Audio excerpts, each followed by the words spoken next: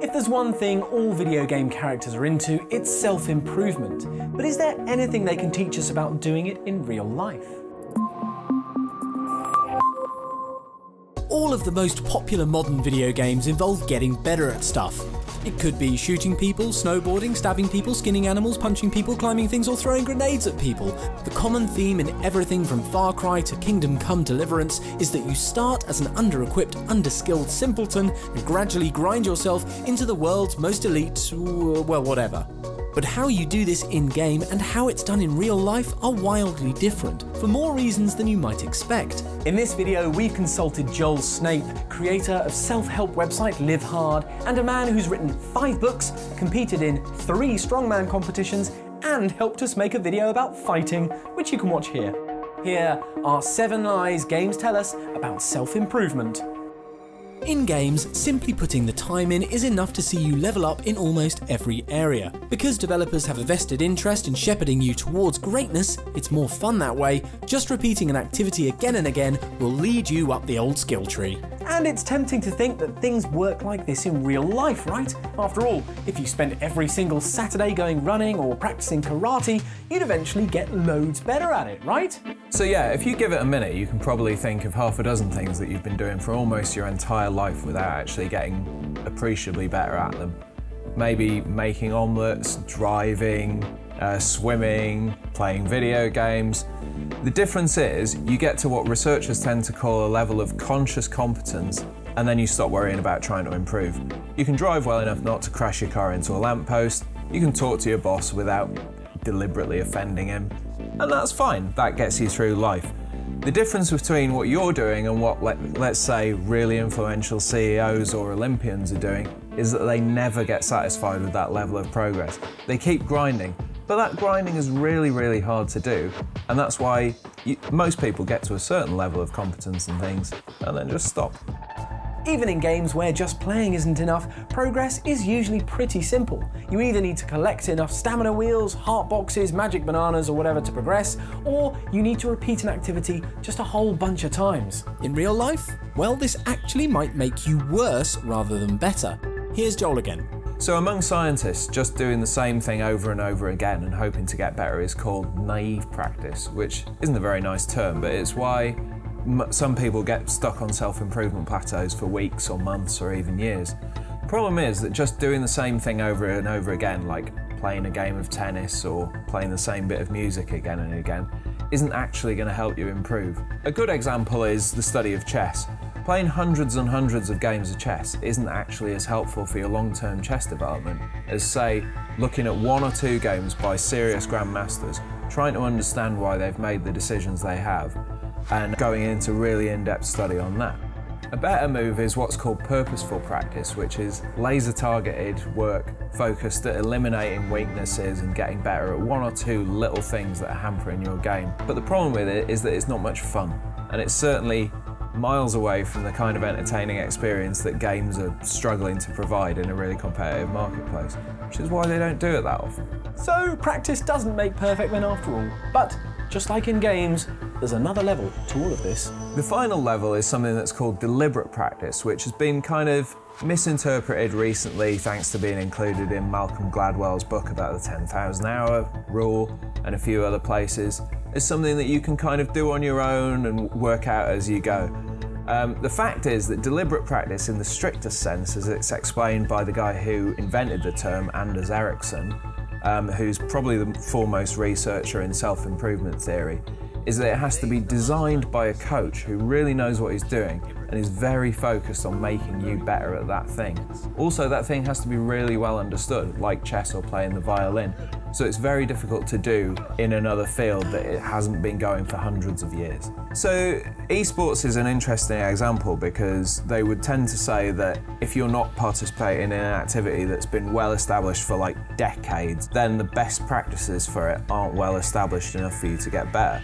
But I would certainly say that there's been enough man hours ploughed into esports now that the very best players and the very best player coaches probably do have quite a good grasp of what it takes to be good at certain games. But I think the most crucial thing to say about deliberate practice is that it's even less fun than purposeful practice, and it's actually really hard, which is why almost nobody is Tiger Woods. For obvious reasons, it's pretty rare that games ever discourage you from playing them anymore. Sure, there's the odd "shouldn't you take a quick screen break" warning, but ultimately every title is interested in keeping you invested, whether they're using psychological tactics to keep that neat, sweet dopamine flowing, click the link to watch a video on that, or just gently nudging you towards that life-changing new plasma rifle. In real life, however, as Joel explains, you might just be best off having a nice snooze instead. So part of the problem with deliberate practice is that it's really hard. And what they found in numerous studies is that actually guys like top violinists who've reworked their lives to be able to take afternoon naps and have long periods of rest between really, really intensive bouts of study actually will outstrip the guys who are doing the same amount of study but not able to have the sleep and recuperation. So again, this is something you don't really see in games. A game like Destiny, for instance, will just encourage you to keep playing and playing and playing, and eventually you are going to get better. And there's never really any suggestion of resting because there's not very much in it for you. It's probably fair to say that almost everywhere except for Dark Souls and PUBG, games are comparatively easy to get good at. A few hours of play, and even if you've never designed a roller coaster or fought a Hellkite dragon before, you'll be adding inverted corkscrew sections or instinctively aiming for the thorax like a pro.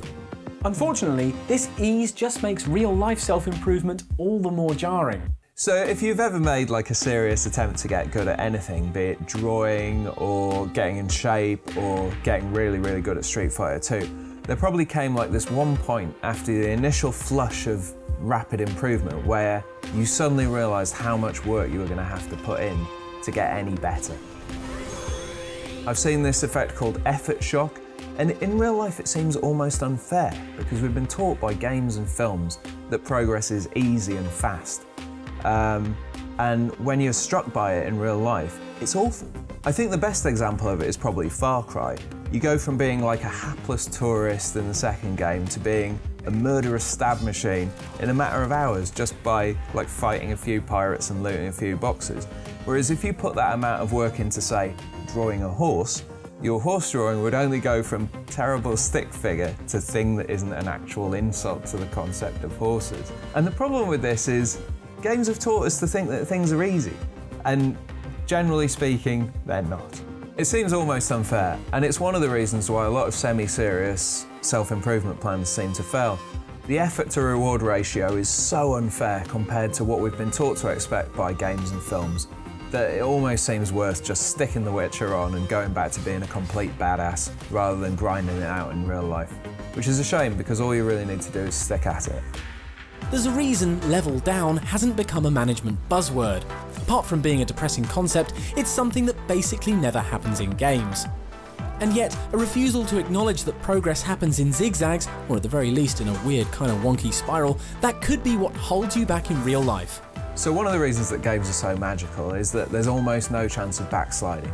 In the virtual world, once you've leveled up your stamina or become more punch resistant or learn to stab a man and then steal his gun and then shoot more guys while stabbing him again, there's almost no chance that you'll retreat to your old, uncoordinated, punch-allergic self. In real life, this isn't just painfully untrue, but it actually gets worse as you get better. If you've just gone from being a couch-dwelling Dorito Hoover to somebody who goes to the gym occasionally, that's not that difficult to maintain.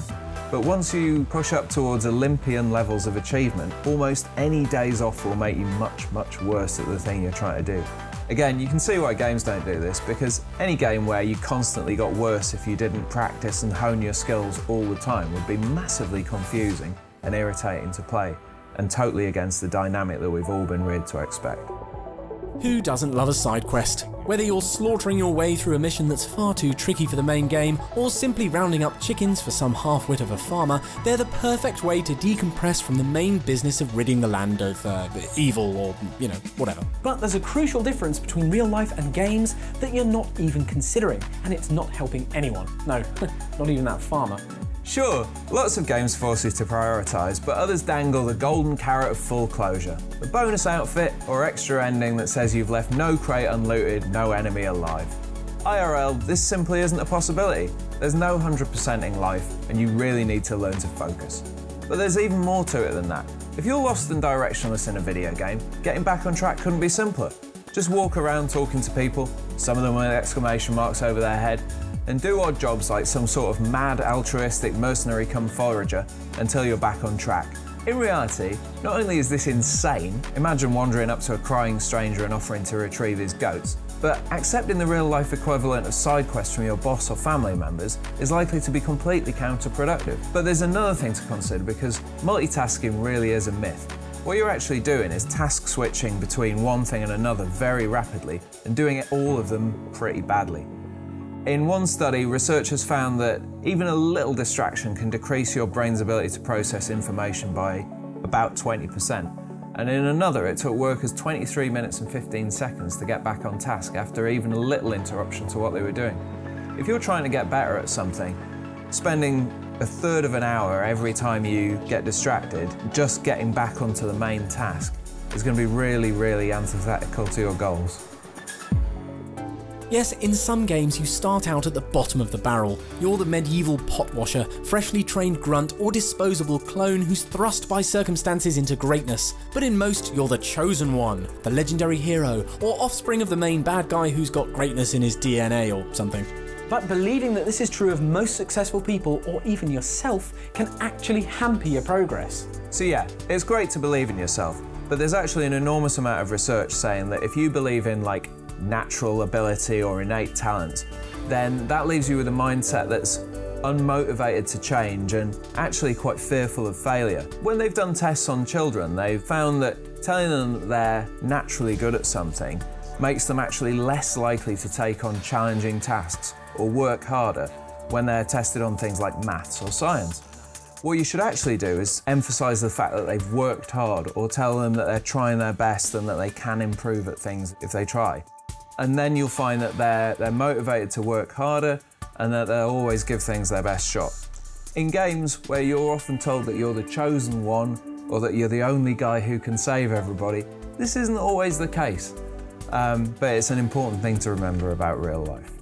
So there you go, 7 gentle mistruths that games tell us about self-improvement. But that doesn't mean all games are bad for you. And in fact, we've covered 7 games that are actually good for you in a previous video. Just click the link. Please let us know your top tips for leveling up in real life, give us a like if you learned anything, and subscribe to Logitech G for more weekly shows and features. Thanks for watching!